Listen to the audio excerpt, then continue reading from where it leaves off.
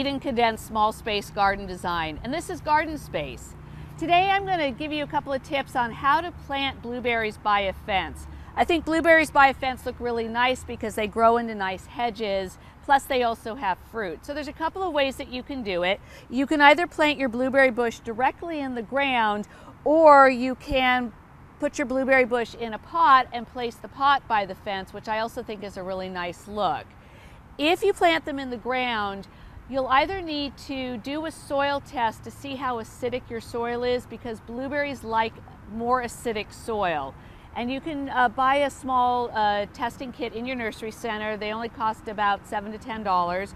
Or you can amend the soil with a potting mixture that is formulated for acid-loving plants like blueberries, camellias, azaleas, and rhododendrons.